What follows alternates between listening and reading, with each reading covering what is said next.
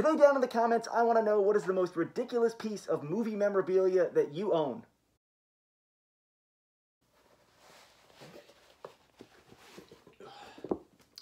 Don't worry, it's just me, Adam Cesare. This is Project Black T-Shirt, the channel where we look at a new release or reissue horror movie or movies and pair it with a piece of horror literature that you might enjoy if you enjoyed those films. Please like and subscribe for more videos like this and to see me in more crazy masks. That's actually not true. This is the first time I've worn a mask. If you recognize the creature from our super stupid introduction, you will know that that is the Beast of Blood Island from the Blood Island films, and today we're going to talk about the Blood Island trilogy and the kind of unofficial prequel, or official prequel, Terror is a Man. These are Filipino productions directed by Eddie Romero and Gerry de Leon, or in some cases different configurations of Romero and de Leon in producing and writing duties. But these are Filipino films, American-Filipino co-productions and releases in these editions, well, along with Sam Sherman's Hemisphere films. They were originally distributed by them. And this beautiful box set was released by Severin Films. We've talked about Severin before. We talked about their Amicus box set. But as you can see from that mask and from a few more items that I'm about to show you, they've kind of really outdone themselves with just the packaging and what comes with this set. So before I talk about the films, I'm going to just quickly go through all the kind of ephemera that came in the set itself. I showed you the mask. This is the super deluxe version that was instantly sold out on Severin's website. As of reviewing this, they have officially sold out of these sets, but you can still get the beautiful box sets, which are limited edition at 3,500. There's a couple on Diabolic DVD, and there's some on Amazon. And as always, I'll put the links in the description for those. But if you want to know kind of what you can have, or I'm sure there's secondary retailers and stuff like that, but it came with this pin. We got that Beast of Blood on that pin. Very, very nice. They always do good work with these little add-ons. The last one we talked about, I think, was Horror of Party Beach, which love Horror of Party Beach. And then they kind of went for a tiki theme because, as we'll talk about in the films in a second, I'm clearly in a tiki getup. But Beast of Blood coasters for your cocktail party where you show Beast of Blood and you clearly lose friends. A little The Oath of Green Blood, which is from Mad Doctor of Blood Island, the film, and then on the back a kind of a cocktail mix to make your own. The Mad Doctor's Green Blood Potion. And then, of course, for those cocktails, you have Swizzle Sticks. Swizzle Sticks, the Beast pulling off his own head, kind of the famous one sheet for that film. But we're not going to talk about Beast yet. We're going to go in the order I watch these films, and I watch these films in kind of a weird order. There is the official Blood Island trilogy, which is Brides of Blood, Mad Doctor of Blood Island, and Beast of Blood. And then there was a film that they made in 1959, Eddie Romero and Gerry de Leon, which is very different from the Blood Island films proper, but does feature Blood Island and is kind of a Island of Dr. Moreau riff, Terror is a Man. But we'll talk about that last, because I watched that last, and I think it's actually the most interesting thing in the set, so we'll save the best for last. Released in 1968, Brides of Blood is very much setting the template for what these films are. They are filmed in the Philippines. They have a few foreign actors kind of to draw in American drive-in audiences, and then they have a largely Filipino cast, largely Filipino crew, and a real interesting feeling. These movies, more than anything else, these movies are straight up drive-in exploitation fodder, and they were produced in that way. And on the special features, the people who were involved in the films are very much unpretentious into what these movies were. They are business people first, but that doesn't mean that they don't have artistic leanings and didn't want to do things in a certain way and infuse a certain feeling in the films. And Brides of Blood is maybe the kind of platonic ideal of what these Blood Island films are, and they kind of change throughout the decades that we're making these movies. In Brides of Blood, we have John Ashley, kind of series star John Ashley, playing this very similar character throughout all the films. There's not a whole lot of continuity. There's especially not a lot of continuity between Brides of Blood and the other two films, or the Island of Living Horror, all these movies have very nice reversible slipcovers. Severin did a really great job. They've got their black case game on point. This and Mad Doctor of Blood Island are transfers from the negative, and I had these movies. These movies hold a special kind of place in my heart because I had the Image Entertainment DVD set of them, and I think they were maybe among the first DVDs I ever bought. And rewatching these films, revisiting these films this many years later, I was very, very much struck in Severin's releases of them that I kind of had no idea what the movies looked like, or I didn't have a good memory of what the movies looked like, because these movies are so colorful and so vibrant, and they do all this shooting in these jungles and rainforests, and you get so much production value on the screen. And especially these first two that I'm going to talk about, the transfers are so good and so bright and so vibrant that when you get to Beasts of Blood, which is just from a print, not from a negative, you can really tell the difference. And I'm not a super duper or audio-visual head guy that's like, oh, I'm gonna go on blu-ray.com and whine about transfers and stuff like that. I think the first two look incredible, and then the third is just kind of a little bit muted. The colors look a little bit different. The print just looks a little different because you know it's coming from a different source. And they're very upfront with that, and they used the best materials they could to get these films uncut. Because what's interesting about these movies is even though they are kind of late 60s, early 70s drive-in programmers where you kind of, modern audiences might have a certain kind of conception of what movies like that are, they are very violent and fairly kind of nudity-packed. They're very much exploitation films in the kind of, maybe what I think of as like the later sense of like real exploitation, even though they were meant for more broad-based audience. They were meant to pack drive-ins. They were just salacious and weird, and they have crazy monsters in them, very, very interesting makeups. Brides of Blood, out of all of them, has the most kind of like Lon Chaney, Wolfman kind of setup to it. Very fun film.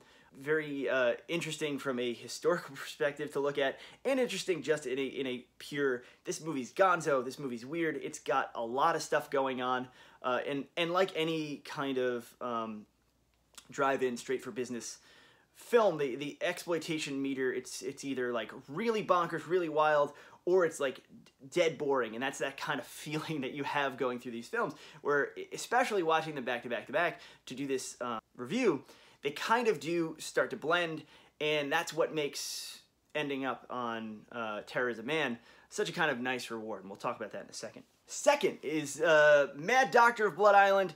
This one actually comes with a soundtrack CD, which is very, very nice of Severin to do. This set is unbelievable. I can't believe the amount of extras and things that they've packed into this. Mad Doctor of Blood Island, I think, has the most interesting kind of gimmick, the most interesting marketing ballyhoo. They put a little bumper in front of the film where a guy reads this weird speech, and he tells the teenagers in the audience, who I guess have been given a little bit of like of blood to drink, a little bit of green blood to drink. He has them recite this oath, and it's really weird. It's a really interesting marketing gimmick. The movie itself is probably my least favorite of the four, because it's got this weird wobble zoom that they overuse a lot. The makeup is super interesting and super weird. It has elements of, if you are a fan of Cannibal Holocaust or any of the Italian cannibal movies, it has kind of the exploitable elements of that, where you have these islanders like slaughtering pigs and goats, and it's really kind of a bummer, and it adds to the kind of nausea factor after you have like these weird gross out sequences of people laying down with like animal blood and animal innards kind of laid on top of them instead of, you know, the foam latex that we're used to, and there's this wobble zoom going on. It's a very kind of gut churning movie. I don't hate it. I think it's super interesting, and it looks weirdly beautiful in Severin's new transfer. I just say out of the set, it's probably the one that I jibe with the least. Finally, for the original Blood Island trilogy, we have Beast of Blood, which was the most commercially successful of the bunch. It has kind of the most famous poster, most famous image from the series, and of the three is probably my favorite. It's got a talking disembodied head. It's got a mad scientist with an eye patch. I mean, he he's kind of a holdover. Dr. Lorca's kind of a holdover from the last film, but he really gets his time to shine here. John Ashley is in pure kind of action hero mode. He's got this weird swagger, and you watch him kind of change throughout the movies, get slightly older, and he becomes this almost like a good way to describe Beast of Blood, or a good way to describe John Ashley in Beast of Blood, is if Blue Hawaii starring Elvis Presley had green blood in it, and that's Beast of Blood. There is a sequence at the end where Eddie Romero kind of really shines, and the thing that he becomes very famous for is helping Francis Ford Coppola film Apocalypse Now by getting all these helicopters and guns and all this equipment, and he has this big action sequence at the end of Beast of Blood that feels like it comes out of a different movie. And we've got knives being thrown and grenades being thrown and prop huts. We're hoping prop huts blown up with reckless abandon. It is a real great capper to watching all these movies, where they're all kind of slight variations on the same theme, slight variations on the same set pieces, slight variations on the same characters. You kind of swap out the damsels in distress characters, and John Ashley remains a constant, and then you have these evil doctors. But the best thing about Beast of Blood is that it has this ending that you don't see in any of the other films. You have the like underground caves and things blowing up. It's really, really wacky, really, really great. And it has some of the best features on all the discs. So I'll talk about the features for a second now. A lot of the interviews, and there are a good amount of them, there's kind of hours of interviews, but they come from Mark Hartley's film Machete Maidens Unleashed, and they all have a little bumper before them that tell you that these interviews were originally conducted to be part of that film. So if you liked that film, and I really liked it, it's their movie about these Filipino exploitation movies, or American Filipino exploitation movies. But they talk to a lot of the actors. They talk to Eddie Romero, who was still with us at the time. They talk to Sham Sherman, who's still with us now, and they talk about making and selling these movies from all these different perspectives, and they're really, really interesting. The movies themselves don't have a ton of like context. There's not a lot you can kind of read into these movies, with the exception of Terror is a Man, which we'll talk about in a second. But the historical context of making them and what film distribution and what film making was like at the time is super, super interesting if you are a nerd like me.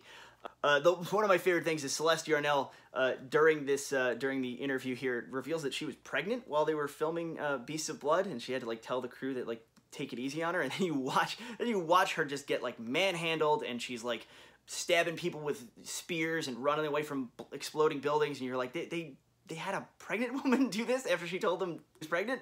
It's pretty crazy. Finally, we're going to go out of chronological order, and we're going to talk about Terror is a Man from 1959. This didn't get released until like years later in the US. Sam Sherman of Independent International and Hemisphere Pictures did that because he was in business and working with Eddie Romero and Gerry DeLeon. This is definitely the best movie of the set, and I don't mean that in like a Mystery Science Theater 3000 way. I mean this is a capital G good movie. Terror is a Man, or Blood Creature as it was retitled to kind of capitalize on Blood Feast and the drive-in craze at the time. But this, if the other movies are splattery, goofy goodness, this is a black and white monster movie very much in the classic black and white monster movie mold. It owes a debt to Island of Lost Souls. It owes a debt to the Wolfman and the Mummy. As you can see, the monster is kind of this cat-faced, experimented on creature who's being built into a man. The mad scientist in the center of this movie is trying to like speed up evolution. He's doing it in like the most gross and mean-spirited way possible. But it feels like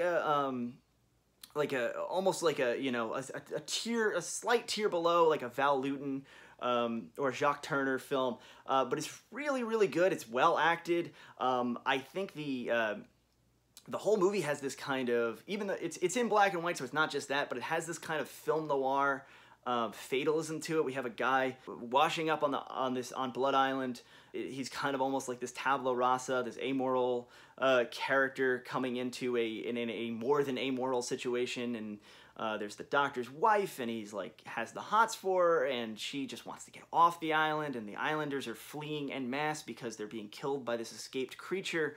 It's really, really kind of almost downbeat and sad and haunting, but it's an excellent movie. And where I had seen the Blood Island trilogy before, I kind of was like, you know what, I'll save that for last because it's the one movie that'll be new to me, and I was completely blown away by it. And even in the special features, everyone who they talk to about Terror is a Man, everyone's like, oh yeah, Terror is a Man is the best one of these, and it is by pretty much a country mile. I don't know if Severin is selling this separately, but if the set sounds interesting to you, I would 100% endorse the set. You kind of have to get the full feeling for Blood Island to really appreciate how good this one is. If they're selling it separately, if you just kind of have to get one, if you're working on a budget and if you just want to kind of see the movie and be done with it, I would highly recommend getting Terror is a Man. And if it is separate, I'll put the link down if I find it. All right, that was a lot of yammering about the Blood Island trilogy. And so for this week's book recommendation, and I don't normally talk about my own books and recommend my own books, but it seemed too perfect not to, I'm going to recommend Tribesman by Adam Cesare. That's me. This is the old cover of it because I actually don't have one of the newer copies of it, and there's in a couple months there's going to be an even newer version of it. But I'll put the link down in the description. This is a quick little novella about a skeleton European film crew that goes to a Caribbean island, and they think they're going to exploit the natives there to use them as extras in their cannibal movie. But when they get there, they realize that everyone's dead, and the spirits of the island begin to take their revenge on this film crew. If you just want to listen to an audiobook the same way you might listen to a podcast, there's a great audio production of this done by Joe Hempel up on Audible and iTunes, and I'll put the link for that too. Yeah, really proud of this book. Came out a bunch of years ago. It's going into its third printing, but I think you will like it if you enjoy the Blood Island films. That's it for this week. Make sure you hit the like button, make sure you subscribe, make sure you comment. If you would like to know more about me and my work, please join my mailing list. I'll send you a free sample. I'll send you a couple stories and stuff like that. I'm Adam Cesare. This is Project Black T-Shirt, and I will see you next week.